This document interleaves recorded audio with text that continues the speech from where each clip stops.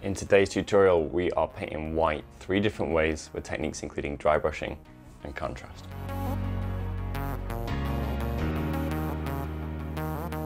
Alright, so just like the leather tutorial, we have white in 3 different ways.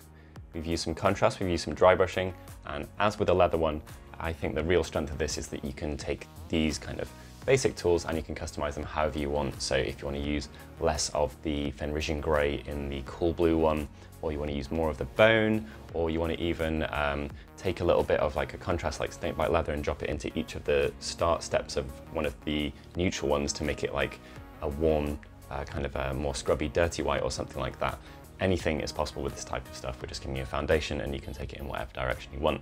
So without further ado, let's hop into the tutorial. So here we are, we have Corax White,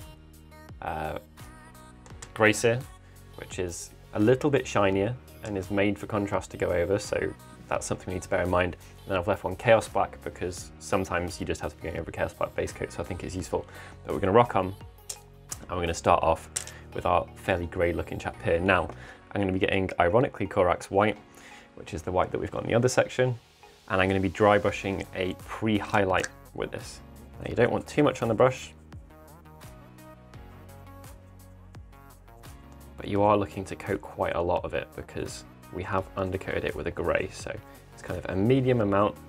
Don't rush, look to build it up fairly solidly, and I would actually call this kind of a an overbrush. If it takes a couple of layers, that's absolutely fine. You're just looking to build up some white over that grey. Now we have picked a white which is grey, ironically, but bear with me, it's all part of the plan. Finally, we're highlighting, I'm using Bold Titanium White from Monument, which is my new favourite white. However, you can use any pure white that you like. So that would be White Scar if you're using GW, but you could use Vallejo or anything like that if you wanted.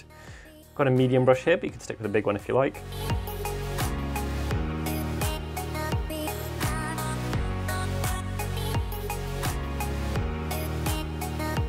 Nice, crisp, easy cloth there, 3 steps, and anyone can achieve that super easily. So sticking with the same methods, I've got our Corax White sprayed model.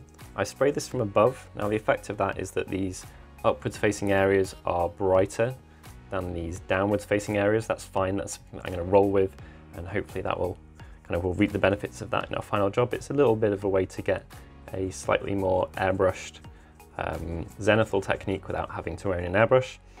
We're moving straight on to a brilliant white highlight. This is the same titanium white from Monument Pro Acrylics again, but like I said, you can use just GW if you want. And then we're going to spend a fair bit of time just building up a really good level of the whitest of white highlights on this. So don't worry if it feels like it's taking you a little bit longer than you'd expect for a dry brush that's only hitting the raised areas. That's fine, it's a quick technique anyway. And this is a really, really important step. As I said, it is worth taking your time on this. Now for a final stage, if you want to really get things to brightness level 1,000,000, take some of your white paint, make sure you work it into the brush carefully, don't take too much, work it in, but don't work off as much as we would do normally. Then what I'm going to do is I'm going to place this on the model with, there's a lot more paint on the brush than I normally have here. I'm placing it with less pressure than normal, but there is more paint on the brush, so it's leaving more easily.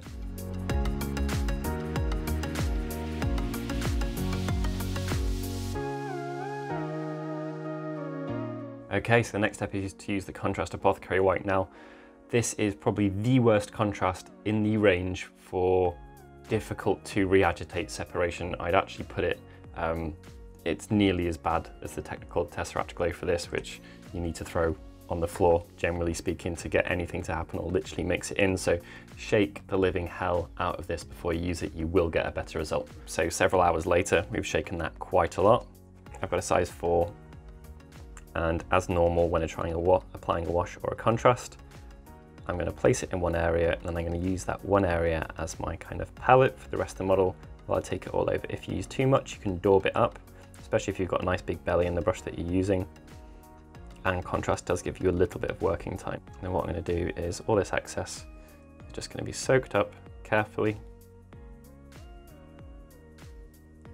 And the way to control this, especially when you have soaked it up because it can leave lift-off points, is to drag your lift-off points into the recesses. That's where you want it to be the darkest anyway. and also it's where you can get away with, hopefully you can see that, with a big fat brush, you can literally get in there and done.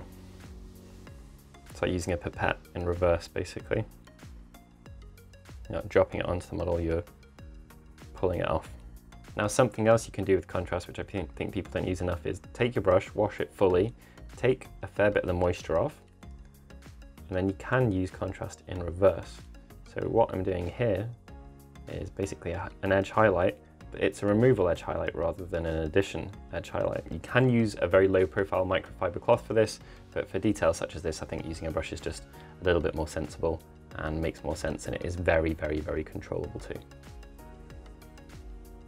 For number 3, we are going to be introducing a cool base, and we're going to be doing this traditionally in the Artis Opus sense anyway. So our base is going to be Fenrisian Grey, which is a fantastic colour. Really nice, kind of not too extreme, cool grey blue. And you can basically this however you like. I'm going to be doing it with a couple of layers of kind of wet, smushy stippling. But it's up to you. If you've got an airbrush available, you can do that. You can just stipple it.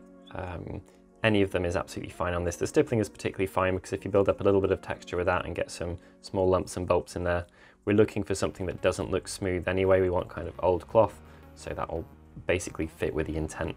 Okay, so once that's dry, I've got a little bit of Screaming Skull, but you could pick any neutral bone. If you want to go more towards white and choose an ivory color or something like that, like AKs or Valeos or a GW equivalent, there's no problem with that. I'm choosing to use Screaming Skull though.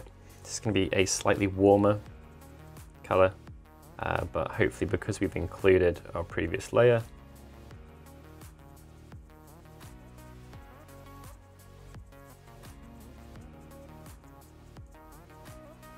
it'll be homogenized a little bit. And we're going to coat pretty much all of this if possible. So just leaving the recesses. It can be difficult on models like this, but be patient, stick with it, and you should get a solid result. For the final step on this one, I'm actually going to start off, interestingly, by using a big brush. So I've got an extra large here. We're going to take a little bit of our Monument White, mix it with our bone,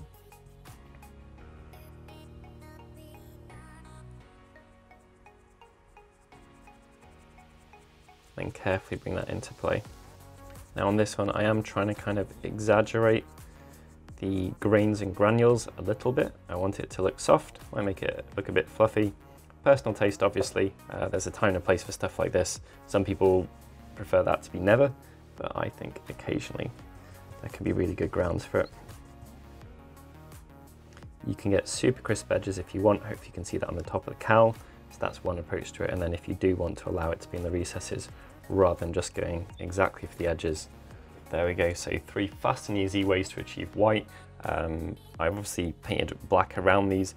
I think whenever you're going for a white paint scheme, it's a really good idea to consider other very strong, bold colors next to it if you would like your white to appear more white. It's all about contrast. So even if they are not like dark, dark, dark colors, you could use strong greens, strong reds, strong purples, anything like that, and just their kind of proximity to that will make them appear to be brighter in comparison.